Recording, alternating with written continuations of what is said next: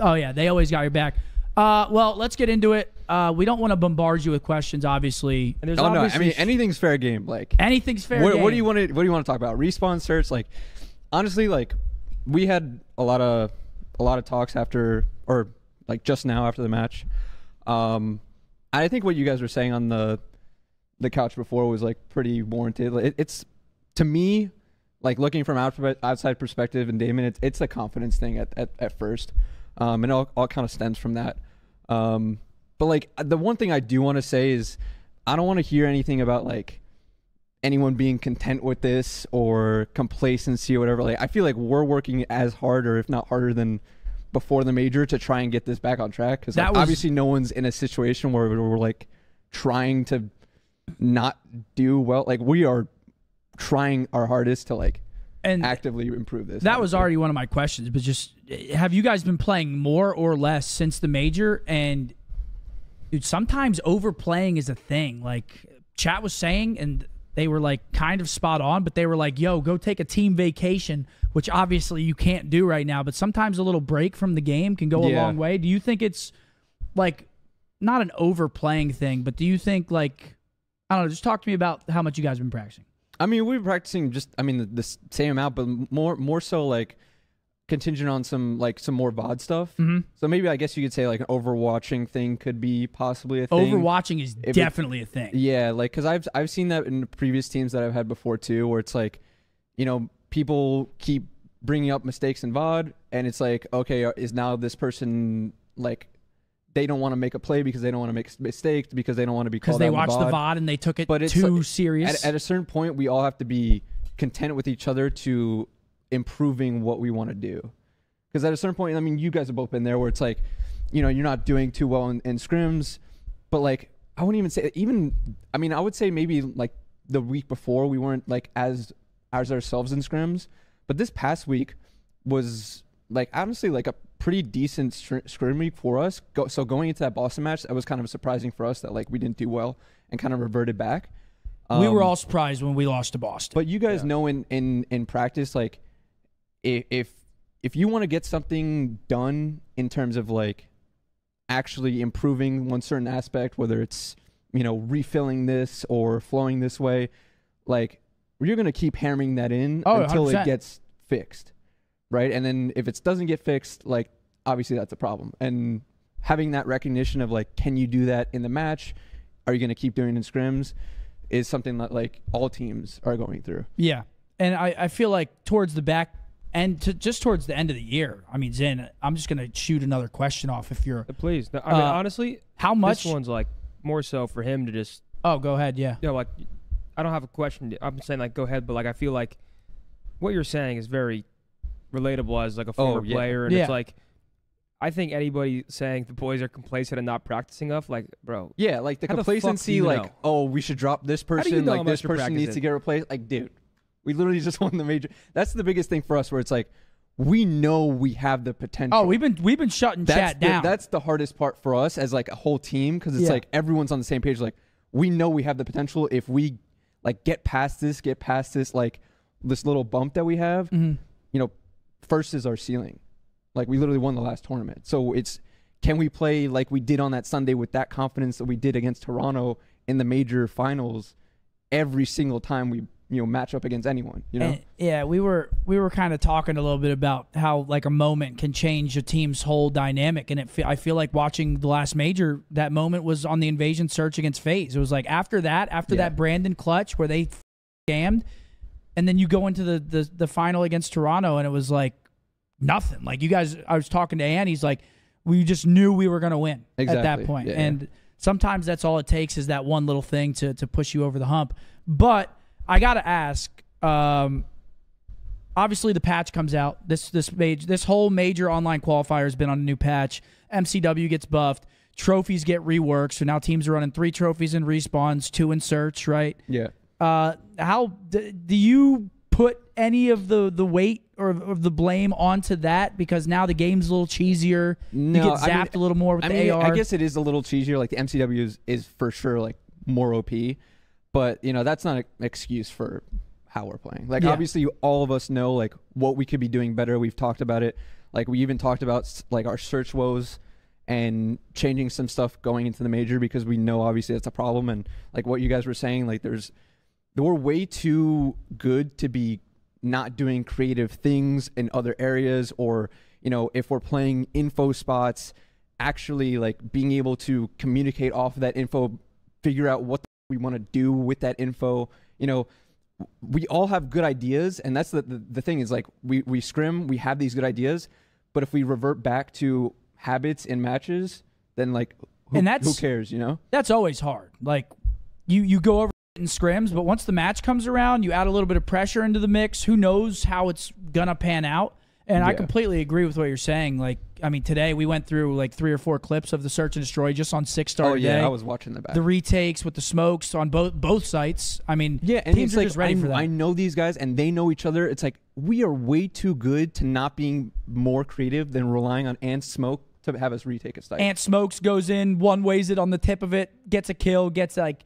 Yeah, but like I trust these guys because they have these good ideas. It's can we react off that info effectively, and can we actually like, if we have an idea, communicate it. Like if you are a P3 and you have the most info on the guy coming up B on 6-star, like inside the pool, like either you have to be making that call, or someone else has to be making that call, and then we have to be working together on that. Yeah, and it's like everyone realizes that, but we gotta like actually put it together. And I have full faith like with them. Easier. It's a confidence thing. Like I said, you get one. What it reminds me of is last year when we picked up Dan, Major 3. We got 3-0'd by Boston, got sent to loser bracket. We had to go to Game 5 versus London, but inside that Game 5 was that Mercado, where we came back like 100 points down. Oh my gosh. So you get one confidence win off the bat like that, and you're soaring through the loser bracket. Yeah. So that's what we're looking to do right here, because obviously like we didn't play enough or well enough in like the online matches. We all know that. We're all trying to work on that, obviously. But we're like, those are the cards we're dealt. We have to start in loser bracket, so we're gonna work with what we have. Sure, what it comes down to. I mean, it just, I don't know. I'm not saying this is happening, but like, of course, there's compounding pressure, loss after loss, no matter what team you're on, but especially when you're under the microscope of being an optic player. So it's like, yeah, I think the team in search plays very like reactionary right now instead of proactive. And I'm not sure if this is true, but like, I'm sure, or maybe like the individual confidence to go make a play. It's like, oh fuck, I don't want to go get blooded, or I don't want to go misstep on the map. And then just that second of overthinking changes the entire like flow of the map. Or even like giving some teams too much respect in that case. Like that's something that we've talked about before too, but and something like Damon's been talking about a lot, but it's like, or I think it was Ken or Damon, but it becomes a problem when we fall into a trap of doing something, but when that's done against us, it's countered completely. So it's like we are allowing them to do things that we aren't ourselves able to do. Yeah, and you know, that's obviously an issue, and you know, that's something we need to work on, because it's like sometimes we're just giving teams too much respect of like, oh, we're not going to go A here because they might have trophies here, but it's like, okay, but we were talking about that earlier. We don't necessarily need to do that. Right? Yeah. Like, so I do. The thing is, like, I have full confidence. Like, everyone has full confidence that we can just bounce back from this. But we have to like do it. It just has to happen. It's not like I do agree. Like, I feel like overwatching and like sort of overthinking is kind of like the worst possible. It's so hard to escape because, like, I mean, as a player, you want to get wins, you want to fix the issues, so you're trying to figure out what's wrong. Yeah. It can actually be, I guess, a little counterintuitive to really nitpick, because once you start nitpicking, then people start hesitating their personal plays, which then impacts the full team. Mm-hmm. But I mean, you made a good point. Like last year's match against London, that one map, like every player knows that's all it takes. Well, 100%. One map can transform an entire team and change an entire tournament just based on like one scenario. It's actually crazy how it works. Dude, COD is crazy. It's so hard to explain. It's like this mental shift, and everybody starts trusting each other more. It's just like, it's genuinely crazy. But obviously, we're all hoping that the boys go out there and do the thing, right? The first round matchup is that matchup to go out there and win it, and then we've seen losers bracket wins before, right? Just start compounding those wins and that confidence. So and yeah, it's honestly like turning everything into what we think it can be, because like we know we have that potential. All the players know we have that potential. It's just actually like doing it in the moment. Yeah, and I mean, we know you guys have the potential too, which is why I sit here all day and I'm like, I still got hope that they can go to the major and make a run. It's been done before. You like you said, you get one good win under your belt and it can really catapult you. How's the team's overall morale? I mean, are the vibes low? Or is it more so just focusing on? They're probably low. I mean, they were. I'll be honest. Like, they were pretty low after the Boston match, but like going today, like we knew we were starting to lose the bracket. It's like, just go out there, do your best. And everyone going into LAN, like, obviously, like I hate putting it on online, but no one likes online. No. And going to LAN is a new, fresh perspective where it's like, all right, let's just go in loser bracket and become the Grim Reapers down there. You know, like having a different mindset of like, okay, these are the cards we're dealt here. Like, this is the ones we dealt for ourselves. But let's, they want to make champs. All right, let's knock them off. Like, we have to play these guys. They beat us online. All right, let's knock them off at LAN. So, damn, you have to shift your mindset in that sense. So, yeah, sure. I mean, and I feel like you kind of hit every nail on the head because, I mean, I personally don't have any more questions beyond that because I got plenty of questions. I think it all stems from confidence. So, you go ahead. I was going to say, how much of the struggles in search do you think it comes from? So obviously when you win a major, you got a target on your back now. Everyone's hyper fixating on your gameplay. They're watching your VOD. Yeah. Do you think teams are over analyzing the VOD now and that's why it's catching us off? Like, do you think we've adapted the play style from the major? Because again, we played Invasion 3 times on Sunday at the major. Yeah. And that was kind of just our bread and butter. We won 2 Game 5s and then Game 2 in the final. Do you think teams have went and just reshape their game to counter our game now after the win? I mean, probably, like, after you win, all eyes are on you. Like, that's gonna go for every tournament. But the thing is, like, we started playing these other maps because obviously Invasion was getting vetoed versus us in a lot of these matches. Series, so right? Like, we were playing more Karachis and stuff. But it's like we have to stick to the stuff that was helping us win in the first place. And if we deviate from that, that's when things might go wrong. Yeah. And obviously, like, adapting to the new map, like we play Karachi, and we had not played Karachi for the entire stage because it just kept getting vetoed versus us. So when we played Karachi, I guess it was versus Vegas. It was the first time we played it since Ordnance Gloves versus New York in a match. Yeah, someone said today that Toronto had Ordnance on. I couldn't tell. I don't know if they did. I doubt it. So yeah, there's no way. But regardless, like, so we had to start playing these other maps, and the thing is, like, I don't even think what I was saying before in terms of what we were trying to do and what fixes we're trying to implement or going to implement are kind of map dependent. I think they're more like just game mode, just overall field development, kind of like what you were saying with the confidence thing. It's like that confidence thing translates to all game modes. It's not even just and that's like why I a said, search thing or a hard point thing. I was like, all right, now I'm getting a little worried because, I mean, we lose the sub base today to Toronto. It's our best map in mode. We lose the high rise. We got hoed on high rise. I mean, you could talk about the propane all day long. The thing is, like, yeah, sure, the propane explodes, we die off of it, but like, there were parts of that map where we could have flowed to the point better, or like, oh yeah, there's always other things that you can nitpick, but again, yeah, like, when has the propane ever gone our way? I swear it's like 1 to 7 dude, on the other side, you know. It's like it's starting to become like we saw FaZe get absolutely demolished by it. They double team killed, then Cell got team kill penaltied, and he couldn't respawn for 15 seconds. Yeah. And then today we see us lose the map. Basically, not lose the map because of it, but it played a big part. I mean, we had them in like a god spot. Yeah. We had 2 on point. Pred was their right windows. They got to play for him. It's not an excuse. We just got unlucky. But yeah, we don't want that confidence to bleed into the HP because, again, I feel like at the major, we were probably one of the best HP teams there. Yeah. And then control as well. I mean, we've been so in control, I would say. Yeah. But we just don't want it to bleed into the other modes. No, 100%. The thing I really want to get down is, like, for anyone that's like worried or like is like, oh, we should drop this person, or oh, like they're not working. Like, everyone is on the same page of like, we need to fix this. Obviously, it's an issue. Like, you can't just chalk it up to online. Like, we know we have to be better. So another one for you. We're going to Major 4. No fans. How do you think that's going to affect the team? Because, I mean, we saw the videos of the comms and just the overall feel of the team on stage, and they were loving it. Do you think that'll be an issue, or do you think it'll be a non-issue for the team? I mean, I always think the fans are on our side because we're the green wall strong, but I don't think it'll be that big. Like I think the thing that's going to happen is they're going to have to generate their own hype.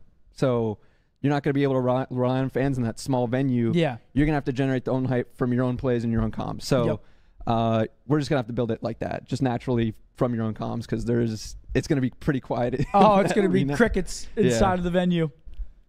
Zen, you got any other questions?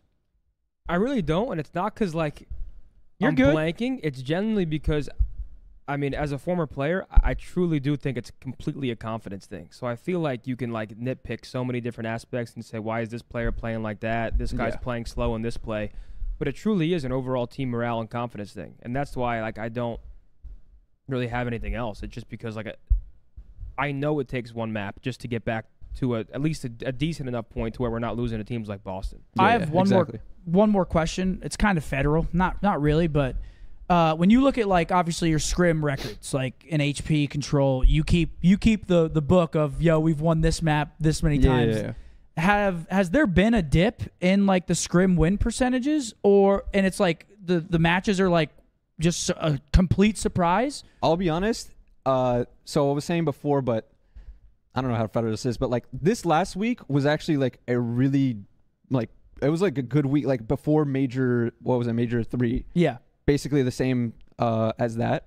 The week before that was a little bit, it took a dip, but that was because like we had just came off those 2 losses and now we were like, okay, we got to fix what's going on over here. And now it's like crunch time too. And now it's crunch time. But like honestly, going into this weekend, I was pretty confident we were going to go back to what it was like before. So it was unfortunate that we reverted back, but that's just, now we have to just go to LAN and show up. Sure. I do have one question, and you might not be able to answer it, and it is federal, so please, if you don't have to answer it. Yeah. Are you scrimming against the same teams, or are we're scrimming every team regardless of ability. Okay. We're scrimming top teams, we're scrimming bottom teams, mid teams, everything. Okay, perfect. Awesome. Well, JP, thanks for coming on. I think you came in hot. Like I had like 3 or 4 questions. I'm glad you did. In your first like monologue, you kind of hit and touched all of them. I mean, yeah. A lot of it's based around like just search, confidence, all that stuff. So thank you for coming on. Can we get a W spam for JP for coming on? Thank you. Hey, I appreciate you guys for. I mean, obviously, it's not easy to come face the heat. Yeah. No, I mean, I felt like it was needed for someone to at least like talk about it. Like we've all been talking about it in the back here, so it's like you guys haven't had like some type of public facing thing, but just to like for you guys, like we're working on it. We know the problems. It's not like we're complacent with one win. Major 4 is still here. Champs is still here. So, yes, sir. Obviously, it's a dip, but we just got to build that up next major. Thank you for coming on, man. Seriously, thank you. I appreciate you. Hey, I appreciate it. That bull, JP.